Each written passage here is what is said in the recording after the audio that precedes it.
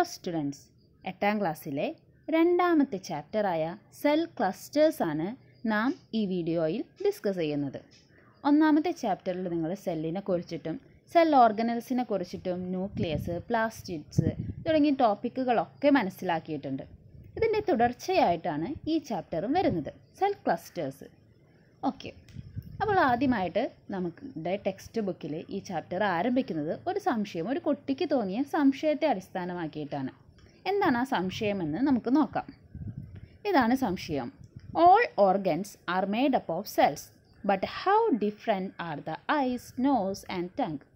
ശരിയാണല്ലേ, നമ്മളുടെ എല്ലാ അവയവങ്ങളും, ഓരോ ജീവികളുടെ അവയവങ്ങളും സെല്ലുകൾ കൊണ്ടാണ് നിർമ്മിച്ചിരിക്കുന്നതെന്ന് നാം പഠിച്ചിട്ടുണ്ട്. പക്ഷെ നമ്മളുടെ കണ്ണാണെങ്കിലും മൂക്കാണെങ്കിലും നാവാണെങ്കിലും എല്ലാം പല രീതിയിലാണ് കാണുന്നത്. അപ്പോൾ എന്താണ് ഈ ഡിഫറൻസിന് കാരണം എന്നാണ് സംശയം. നിങ്ങളുടെ മനസ്സിലും ഈ ഒരു ചോദ്യം രൂപപ്പെട്ടിട്ടുണ്ടാകും. അപ്പോൾ ഇതിനുള്ള ആൻസർ നമ്മൾ ഈ ചാപ്റ്റർ പഠിക്കുന്നതോടുകൂടി നമുക്ക് കിട്ടും. ഓക്കെ, നമുക്ക് നോക്കാം. ആദ്യമായിട്ട് നിങ്ങളുടെ ടെക്സ്റ്റ് ബുക്കിൽ കൊടുത്തിരിക്കുന്നത് മനുഷ്യ ശരീരത്തിൽ കാണുന്ന മെയിനായിട്ടുള്ള ചില സെല്ലുകൾ. വേറെയും സെല്ലുകളുണ്ട്. പ്രധാനപ്പെട്ട 4 സെല്ലുകൾ ഏതൊക്കെയാണെന്നാണ് ആ പിക്ചറിൻ്റെ സഹായത്തോടുകൂടി കാണിച്ചിരിക്കുന്നത്. എന്തൊക്കെയുണ്ട് നോക്കാം നമുക്ക്. ഒന്നാമതായി നെർവ് സെല്ലുകൾ കാണപ്പെടുന്നുണ്ട്. നെർവ് സെല്ലിൻ്റെ പിക്ചറും കാണിച്ചിട്ടുണ്ട്, കണ്ടില്ലേ? യെല്ലോ കളറിൽ കാണിച്ചിരിക്കുന്നതാണ് നെർവ് സെല്ല്. ബോൺ സെല്ലുണ്ട്. ബോൺസിൽ കാണുന്ന സെല്ലാണ് ബോൺ സെല്ല്. ഓക്കെ, ബോൺ സെല്ലിൻ്റെ പിക്ചർ ഒന്ന് നിരീക്ഷിച്ചല്ലോ. അടുത്തത് മസിൽ സെല്ല്. മസിൽസിൽ കാണുന്ന മസിൽ സെല്ലുണ്ട്. കൂടാതെ ബ്ലഡ് സെൽസ്, നമ്മുടെ ബ്ലഡിൽ കാണപ്പെടുന്ന സെല്ലുകളുണ്ടല്ലോ, ബ്ലഡ് സെൽസ് ഉണ്ട്. അപ്പോൾ പ്രധാനമായിട്ട് പല രീതിയിലുള്ള സെല്ലുകളാണ് മനുഷ്യ ശരീരത്തിലുള്ളതെന്ന് ഇപ്പോൾ മനസ്സിലായല്ലോ. നമുക്ക് സെല്ലുകളെ കുറിച്ചിട്ട് എന്താണെന്ന് നോക്കാം. Diversity among cells. Each part of human body is made up of millions of different kinds of cell. നമ്മൾ ഫസ്റ്റ് ചാപ്റ്ററിൽ തന്നെ പഠിച്ചതാണ് സെല്ലുകൾ കൊണ്ടാണ് മനുഷ്യ ശരീരമല്ല, ഓർഗാനിസംസ് എല്ലാതും രൂപപ്പെട്ടിട്ടുള്ളത് സെല്ലുകൾ അടിസ്ഥാനമാക്കിയിട്ടാണെന്ന്. അപ്പോൾ മനുഷ്യൻ്റെ കേസിലെടുക്കുകയാണെങ്കിൽ മനുഷ്യനിലെ ഓരോ പാർട്ടും, ഹ്യൂമൻ ബോഡിയുടെ ഓരോ പാർട്ടും കോടിക്കണക്കിന് ഡിഫറെൻറ്റ് കൈൻഡ് ഓഫ് സെൽസ് കൊണ്ടാണ് നിർമ്മിച്ചിരിക്കുന്നതെന്ന്. There are about 200 different kinds of cell. ഏകദേശം 200-ലധികം സെല്ലുകൾ നമ്മുടെ ശരീരത്തിൽ കാണപ്പെടുന്നുണ്ട്. അതിന് 4 എക്സാമ്പിളും നമ്മൾ കണ്ടു. എന്തൊക്കെയായിരുന്നു? Nerve cell, muscle cell, blood cell, bone cell. അതൊക്കെ മനുഷ്യ ശരീരത്തിൽ കാണുന്ന ചില സെല്ലുകളാണ്. ക്ലിയർ ആയല്ലോ? ഓക്കെ, അടുത്തതാണ് what A wonder our body is. How do millions of such cell function effectively without getting messed up. അപ്പോൾ ഇത്തരത്തിൽ കോടിക്കണക്കിന് സെല്ലുകൾ ഉണ്ടെന്ന് പറഞ്ഞു. ഈ സെല്ലുകളൊക്കെ ഇത്ര ഇഫക്റ്റീവായിട്ട് എങ്ങനെയാണ് വർക്ക് ചെയ്യുന്നതെന്നാണ് അടുത്ത ക്വസ്റ്റ്യൻ. നോക്കാം നമുക്കതെങ്ങനെയാണെന്ന്. Yes, human body is interior wonder. The well being of human body depends on systematic and regulated action of the cells. അതായത് ഈ സെല്ലുകളുടെ സിസ്റ്റമാറ്റിക് ആയിട്ടുള്ളതും റെഗുലേറ്റഡ് ആയിട്ടുള്ള ആക്ഷൻസ്, അതുവഴിയാണ് ഹ്യൂമൻ ബോഡി കറക്റ്റായിട്ട് എല്ലാ കാര്യങ്ങളും ചെയ്തു പോകുന്നത്. എന്താണ്? സെല്ലുകളുടെ സിസ്റ്റമാറ്റിക് ആൻഡ് റെഗുലേറ്റഡ് ആക്ഷനെ ബേസ് ചെയ്തിട്ടാണ്, ഡിപ്പെൻഡ് ചെയ്തിട്ടാണ് ഹ്യൂമൻ ബോഡിയുടെ വെൽബീയിങ് നടക്കുന്നത്. അതായത് ഹ്യൂമൻ ബോഡിയുടെ എല്ലാ വർക്ക്സും പ്രോപ്പറായിട്ട് നടക്കുന്നത്. ക്ലിയർ ആയല്ലോ? അപ്പോൾ ഈ സെല്ലുകൾ ഒറ്റയ്ക്കല്ല നിൽക്കുന്നത്, ഒരു ഗ്രൂപ്പായിട്ടാണ് വർക്ക് ചെയ്യുന്നത്. കുറേ സെല്ലുകൾ കൂടി ചേർന്നിട്ട് ഒരു ഗ്രൂപ്പായിട്ടാണ് വർക്ക് ചെയ്യുന്നത്. അപ്പോൾ ഇത്തരത്തിലുള്ള ക്ലസ്റ്റേഴ്സ് ഓഫ് സെൽസിനെ നമ്മളൊരു പേര് വിളിക്കും. അതാണ് കാണിച്ചിരിക്കുന്നത്. എന്താണ്? ടിഷ്യൂ. കണ്ടോ നിങ്ങൾ? ടിഷ്യൂ എന്നാണ് ഈ ക്ലസ്റ്റേഴ്സ് ഓഫ് സെല്ലിനെ വിളിക്കുന്ന പേരാണ് ടിഷ്യൂ എന്ന് പറയുന്നത്. Clusters of cells are called tissue. Clear ആണല്ലോ? ഓക്കെ, അപ്പോൾ നമ്മൾ ടിഷ്യൂ എന്താണെന്നാണ് അടുത്തതായിട്ട് നോക്കാൻ പോകുന്നത്. നോക്കാം ടിഷ്യൂ എന്താണെന്ന്. Okay, Tissues are group of similar cells that have a common origin and perform specific function. What is tissue എന്ന് ചോദിച്ചാൽ നിങ്ങൾ എഴുതേണ്ടത് ഇതാണ്. Tissues R group of similar cell. ഒരു കൂട്ടം സിമിലർ സെല്ലിൻ്റെ ഗ്രൂപ്പാണ്. That have common origin. അവരുടെ രൂപപ്പെടൽ കോമൺ ആയിട്ടുള്ള ഒരു ഒറിജിൻ ഉണ്ടായിരിക്കും. And perform specific function. അവർ ഒരു പ്രത്യേക ധർമ്മം നിർവഹിക്കാനുള്ള ഒരു കൂട്ടം സെല്ലുകളെയാണ് നമ്മൾ ടിഷ്യൂ എന്ന് വിളിക്കുന്നത്. ഫോർ എക്സാമ്പിൾ, കുറേ ബോൺ സെല്ല് കൂടി ചേർന്നിട്ടാണല്ലോ ബോൺ ഉണ്ടാകുന്നത്. ഇത്തരത്തിൽ കുറേ സെല്ലുകൾ കൂടിച്ചേർന്നിട്ട് ഗ്രൂപ്പായിട്ട് ഒരു കാര്യം ചെയ്യുന്നതിനെയാണ്, ആ ഒരു ഗ്രൂപ്പിനെയാണ് ടിഷ്യൂ എന്ന് വിളിക്കുന്നത്, സെല്ലുകളുടെ ഗ്രൂപ്പ്. ക്ലിയർ ആയല്ലോ? There are different kind of tissues in multicellular organisms like plants and animals. നമുക്കറിയാം പ്ലാന്റ്സും അനിമൽസും ഒക്കെ മൾട്ടി സെല്ലുലാർ ആണ്. ഒന്നിൽ കൂടുതൽ സെല്ലുകൾ ഉള്ളവരാണ് മൾട്ടി സെല്ലുലാർ എന്ന് വിളിക്കുന്നത്. ഓക്കെ, അപ്പോൾ ഇവരിലൊക്കെ ഒത്തിരി ടിഷ്യൂസ് കാണപ്പെടുന്നുണ്ട്. The coordinated action of the tissue help in performing different physiological functions effectively. അപ്പോൾ ഈ ടിഷ്യൂകളൊക്കെ ഇല്ലേ, ടിഷ്യൂകൾ പ്രോപ്പറായിട്ട് കോർഡിനേറ്റ് ആയിട്ട് പ്രവർത്തിച്ചാൽ എന്താവും, നമ്മുടെ ഫിസിയോളജിക്കൽ ഫങ്ഷൻസൊക്കെ, നമ്മുടെ ജീവൽ പ്രവർത്തനങ്ങളും കാര്യങ്ങളൊക്കെ പ്രോപ്പറായിട്ട് നടക്കും. അപ്പോൾ സെല്ലുകൾ കൂടിച്ചേർന്ന് ടിഷ്യൂ ഉണ്ടാകുന്നു. ടിഷ്യൂ നന്നായി പ്രവർത്തിച്ചാലാണ്, കോർഡിനേറ്റ് ആയിട്ട് പ്രവർത്തിച്ചാലാണ് നമ്മളുടെ ഫിസിയോളജിക്കൽ ആക്ടിവിറ്റീസൊക്കെ പ്രോപ്പറായിട്ട് നടക്കുക. മനസ്സിലായല്ലോ? നമ്മൾ ഡിഫറെൻറ്റ് കൈൻഡ് ഓഫ് സെൽസിനെ കുറിച്ചിട്ട് മനസ്സിലാക്കി. 4 ടൈപ്പ് സെല്ല് കണ്ടു. പിന്നീട് പറഞ്ഞത് ടിഷ്യൂ എന്താണ്, ക്ലസ്റ്റേഴ്സ് ഓഫ് സെൽസ് ആണ് ടിഷ്യൂസ്. ടിഷ്യൂയുടെ ഒരു ഡെഫിനിഷനും കണ്ടു. ഓക്കെ, കണ്ടോ? ഒരു സെല്ല് കൂടിച്ചേർന്ന് കുറേ സെല്ലുകളായിട്ട് ഒരു ടിഷ്യൂ രൂപപ്പെടുത്തിയിരിക്കുന്നതാണ് ഈ പിക്ചറിൽ കാണിച്ചിരിക്കുന്നത്. അടുത്ത ടോപ്പിക് എന്ന് പറയുന്നത് ഫ്രം എ സിംഗിൾ സെൽ എന്നതാണ്. ഫ്രം എ സിംഗിൾ സെൽ, അതായത് ഒറ്റ കോശത്തിൽ നിന്ന്. നമ്മളൊക്കെ രൂപപ്പെട്ടിരിക്കുന്നത് ഒരു സിംഗിൾ സെല്ലിൽ നിന്നാണെന്നാണ് പറയുന്നത്. അതായത് നമ്മളൊക്കെ, അവർ body is developed from single cell called zygote. ഇതിനെ വിളിക്കുന്ന പേരാണ് സൈഗോട്ട് എന്ന്. സൈഗോട്ട്, നമ്മളുടെ ബോഡി രൂപപ്പെട്ടിരിക്കുന്ന ആദ്യമായിട്ടുള്ള ഒരു സിംഗിൾ സെല്ലാണ് ഫസ്റ്റ് രൂപപ്പെടുന്നത്.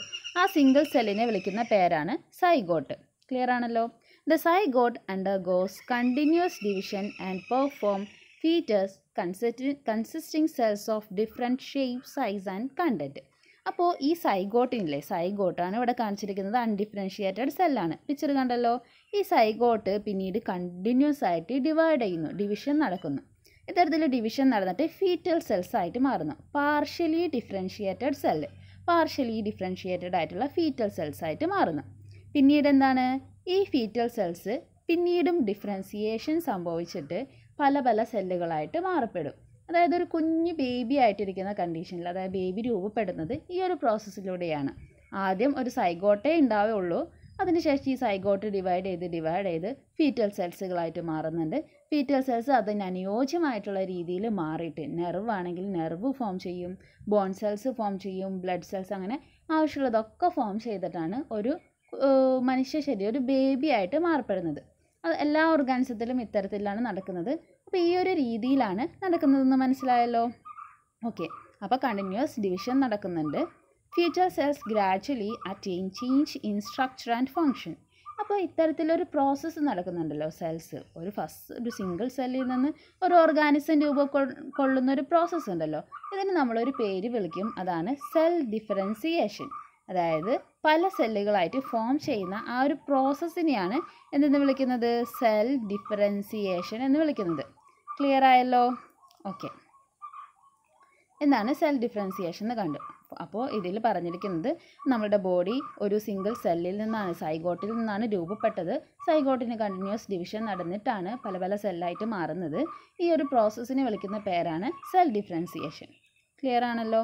അതിനെ ബേസ് ചെയ്തിട്ട് കുറച്ച് ഇൻഡിക്കേറ്റേഴ്സൊക്കെ കൊടുത്തിട്ടുണ്ട്. Formation of foetus, significance of cell differentiation. നമുക്ക് മനസ്സിലായല്ലോ സെൽ ഡിഫറൻസിയേഷൻ്റെ സിഗ്നിഫിക്കൻസ് എന്താ?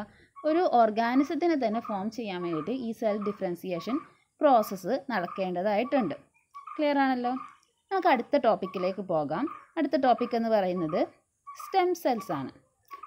നിങ്ങളുടെ ടെക്സ്റ്റ് ബുക്കിൽ ഒരു ന്യൂസ് പേപ്പർ റിപ്പോർട്ടാണ് കൊടുത്തിരിക്കുന്നത്. ഒരു റിപ്പോർട്ട് ഉണ്ട്, കണ്ടോ നിങ്ങൾ?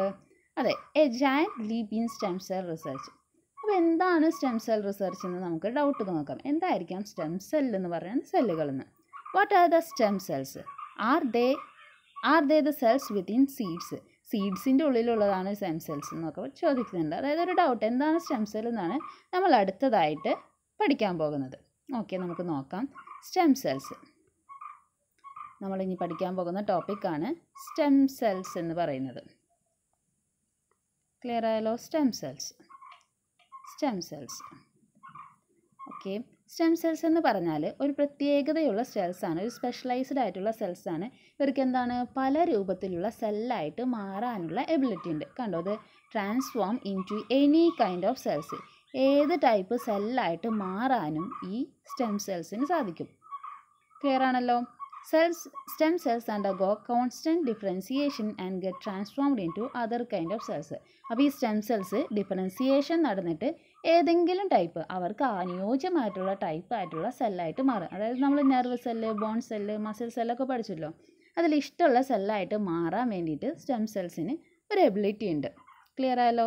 Stem cells can either get transformed in to other cells to division or exist as such. When the cells in the tissue get destroyed, new cells develop from the stem cells. അപ്പോൾ നമ്മൾ tissue എന്താണെന്ന് കണ്ടല്ലോ, കുറേ group സെൽസുകളുടെ ഗ്രൂപ്പിനെയാണ് tissue എന്ന് പറയുന്നത്, clusters of cells. അപ്പോൾ ടിഷ്യൂവിൽ ഏതെങ്കിലും ഒരു സെല്ല് നശിച്ചു പോവുകയാണെങ്കിൽ അപ്പോൾ അതിനെ കോമ്പൻസേറ്റ് ചെയ്യാൻ വേണ്ടിയിട്ട്, അത് പരിഹരിക്കുന്നതിന് വേണ്ടിയിട്ട് സ്റ്റെം സെല്ല് വന്നിട്ട് ആ നശിച്ചു പോയ സെല്ലിന് പകരമായിട്ട് പുതിയൊരു cell രൂപപ്പെടുത്തിയെടുക്കും. Okay, stem cells are found. മെയിനായിട്ട് സ്റ്റെം സെൽസ് കാണപ്പെടുന്നത് ബോൺ മാരോയിൽ കാണപ്പെടുന്നുണ്ട്, സ്കിന്നിൽ കാണപ്പെടുന്നുണ്ട്, ഡൈജസ്റ്റീവ് ട്രാക്കിലൊക്കെ, അങ്ങനെ തുടങ്ങിയ ഭാഗങ്ങളിലൊക്കെയാണ് എന്ത് കാണുന്നത്, സ്റ്റെം സെൽസ് പ്രധാനമായിട്ടും കാണപ്പെടുന്നത്. ക്ലിയർ ആയല്ലോ? ഇനി സ്റ്റെം സെൽ റിസർച്ച് എന്താണെന്ന് നോക്കാം. സ്റ്റെം സെൽ റിസർച്ചിൻ്റെ ഇമ്പോർട്ടൻസ് എന്താണെന്ന് നോക്കാം. Nowadays, science can develop the desired type of cells from stem cells.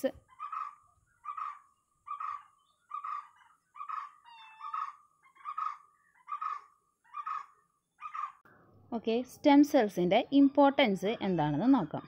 Nowadays, science can develop the desired type of cells from stem cells in research centers under specific laboratory condition. അതായത് ഒരു particular laboratory കണ്ടീഷനിൽ നമുക്ക് ഏത് type നമുക്ക് ആവശ്യമുള്ള സെല്ലുകൾ stem cell ഉപയോഗിച്ചിട്ട് നിർമ്മിക്കാൻ വേണ്ടിയിട്ട് സാധിക്കും. അപ്പോൾ ഇതിനെ ബേസ് ചെയ്തിട്ട് കുറേ ഡിസീസസിന് ട്രീറ്റ് ചെയ്യാനൊക്കെ സാധ്യതയുണ്ട്. നോക്കാം. It is expected that the research of stem cells can bring out miraculous change in the treatment of blood cancer, diabetes, Parkinson's disease, etc. അപ്പോൾ ഇത്തരത്തിലൊരു സ്റ്റെം സെല്ലിൻ്റെ റിസർച്ച് നല്ല രീതിയിൽ നടന്നാൽ അതെന്തിനു വേണ്ടിയിട്ട് സഹായിക്കും? പല ഡിസീസുകൾക്ക്. എക്സാമ്പിൾ പറഞ്ഞിരിക്കുന്നത് ബ്ലഡ് ക്യാൻസർ ഉണ്ട്, ഡയബറ്റിസ് ഉണ്ട്, പാർക്കിൻസൺസ് ഡിസീസൊക്കെ ഉണ്ട്. അപ്പോൾ ഇത്തരം ഡിസീസുകളൊക്കെ ട്രീറ്റ് ചെയ്യാൻ വേണ്ടിയിട്ട് ഈ സ്റ്റെം സെൽ റിസർച്ച് സഹായിക്കുന്നുണ്ട്. അതുമാത്രമല്ല, മറ്റൊരു പോയിൻ്റ് കൂടി പറയുന്നുണ്ട്. നിങ്ങൾ ആർട്ടിഫിഷ്യൽ ഓർഗൻസിനെ കുറിച്ചിട്ട് കേട്ടിട്ടുണ്ടാവുമല്ലോ. അതായത് കൃത്രിമമായിട്ട് ലബോറട്ടറി കണ്ടീഷനിൽ അവയവങ്ങൾ നിർമ്മിക്കുന്നത്. അപ്പോൾ ഇത്തരത്തിലുള്ള ആർട്ടിഫിഷ്യൽ ഓർഗൻസിൻ്റെ മാനുഫാക്ചറിങ്ങിന് വേണ്ടിയിട്ടും എന്ത് സഹായിക്കുന്നുണ്ട്? ഈ സ്റ്റെം സെല്ലിൻ്റെ റിസർച്ച് സഹായിക്കുന്നുണ്ട്. ക്ലിയർ ആയോ സ്റ്റെം സെൽ എന്താണെന്ന്? ഏത് ടൈപ്പ് സെല്ലായിട്ട് മാറാനും കഴിവുള്ള സെല്ലുകളാണ് സ്റ്റെം സെൽസ്. അതായത് transform in to any kind of cells. മെയിനായിട്ട് കാണുന്നത് ബോൺ മാരോ, സ്കിന്ന്, ഡൈജസ്റ്റീവ് ട്രാക്കിലൊക്കെയാണ്. ഇവർക്ക് എന്തെന്നാ ഒരു സെല്ല് നശിച്ചാൽ അതിനെ കോമ്പൻസേറ്റ് ചെയ്യാൻ വേണ്ടിയിട്ടുള്ള ഒരു എബിലിറ്റി ഉണ്ട്. ഓക്കെ, പിന്നെ പറഞ്ഞത് ഇതിൻ്റെ ഇമ്പോർട്ടൻസ് ആണ്. നമ്മൾ ട്രീറ്റ്മെൻറ്റിന് വേണ്ടിയിട്ട് യൂസ് ചെയ്യുന്നുണ്ട്. Blood cancer, diabetes, Parkinson's disease തുടങ്ങിയൊക്കെ treat ചെയ്യാനും അതുപോലെ തന്നെ ആർട്ടിഫിഷ്യൽ ഓർഗൻസിൻ്റെ നിർമ്മാണത്തിന് മാനുഫാക്ചറിങ്ങിന് വേണ്ടിയിട്ടും ഇത് യൂസ് ചെയ്യുന്നുണ്ട്. ഓക്കെ, അപ്പോൾ ഇതിനെ ബേസ് ചെയ്തിട്ട് കുറച്ച് സൂചനകളൊക്കെ നൽകിയിട്ടുണ്ട്, indicators. What are the peculiarities of stem cells when compared with other cell? എന്തായിരിക്കാം പെക്യൂലിയാരിറ്റി? അതെ, അതിന് എന്തായിരിക്കാം? അതിന് മറ്റ് സെല്ലുകളെ അപേക്ഷിച്ചിട്ട് ഏത് കൈൻഡ് സെല്ലായിട്ട് മാറാനുള്ള എബിലിറ്റി ഉണ്ട്. അതുതന്നെയാണ് ഇവയുടെ പെക്യൂലിയാരിറ്റീസ് എന്ന് പറയുന്നത്. അടുത്തത്, how in the destruction of cells in the tissue compensate. ഒരു ടിഷ്യൂവിലെ സെൽസിൻ്റെ ഡിസ്ട്രക്ഷൻ എങ്ങനെയാണ് കോമ്പൻസേറ്റ് ചെയ്യുന്നതെന്ന് നമ്മൾ കണ്ടു. ടിഷ്യൂവിൽ സെല്ല് നശിച്ചാൽ ഉടനെ തന്നെ സ്റ്റെം സെൽസ് വന്നിട്ട് മറ്റൊരു സെല്ല് നിർമ്മിച്ചിട്ട് അത് കോമ്പൻസേറ്റ് ചെയ്ത് പോകുന്നു. Y stem cell research gaining importance? എന്തുകൊണ്ടാണ് സ്റ്റെം സെൽ റിസർച്ചിന് ഇത്രയധികം ഇമ്പോർട്ടൻസ് എന്നാണ് മൂന്നാമത്തെ ക്വസ്റ്റ്യൻ. അതിൻ്റെ എന്തായിരിക്കാം? നമ്മൾ കണ്ടു ട്രീറ്റ്മെൻറ്റിന് വേണ്ടിയിട്ട് ഇത് ഉപയോഗിക്കുന്നുണ്ട്. അതുപോലെ തന്നെ മാനുഫാക്ചറിങ് ഓഫ് ആർട്ടിഫിഷ്യൽ ഓർഗൻസിനെ നിർമ്മിക്കാൻ വേണ്ടിയിട്ടും ഇത് ഉപയോഗിക്കുന്നുണ്ട്. ക്ലിയർ ആയല്ലോ? അപ്പോൾ ഇത്രയും ടോപ്പിക്കാണ് ഇന്നത്തെ വീഡിയോയിൽ നാം ഡിസ്കസ് ചെയ്തത്. അപ്പോൾ എന്തൊക്കെയെന്ന് കണ്ടു നോക്കാം നമുക്കൊന്ന്. ആദ്യം തന്നെ സെൽ ക്ലസ്റ്റേഴ്സ്, അതായത് ഡിഫറെൻറ്റ് ടൈപ്സ് ഓഫ് സെല്ലുകൾ എന്താണെന്നൊക്കെ കണ്ടു. അതിനുശേഷം ഡിഫറെൻറ്റ് കൈൻഡ് ഓഫ് സെല്ല്. പിന്നെ എന്താണ് ടിഷ്യൂ എന്ന് കണ്ടു. ടിഷ്യൂവിൻ്റെ ഡെഫിനിഷൻ ഇമ്പോർട്ടൻ്റ് ആണ്, പഠിക്കേണ്ടതാണ്, കറക്റ്റായിട്ട് പഠിക്കണം. ടിഷ്യൂസ് എന്താണെന്ന് കണ്ടു. പിന്നീട് from A single cell differentiation process, cell differentiation പ്രോസസ്സിനെ കുറിച്ചിട്ട് മനസ്സിലാക്കി. അതുപോലെ സ്റ്റെം സെൽ എന്താണെന്നും കണ്ടു. സ്റ്റെം സെല്ലിനെ കുറിച്ചിട്ട് നമ്മൾ പഠിച്ചു, അതിൻ്റെ ഇമ്പോർട്ടൻസും അതിൻ്റെ പെക്യുലാരിറ്റീസും ഒക്കെ കണ്ടു. ക്ലിയർ ആണല്ലോ? അപ്പോൾ ഇന്നത്തെ വീഡിയോ നിങ്ങൾക്ക് എല്ലാവർക്കും മനസ്സിലായെന്ന് വിശ്വസിക്കുന്നു. ഇന്നത്തെ ക്ലാസ് അടുത്ത ഭാഗങ്ങൾ അടുത്ത വീഡിയോയിൽ ഇടാം. ഓക്കെ, അപ്പോൾ താങ്ക് യു.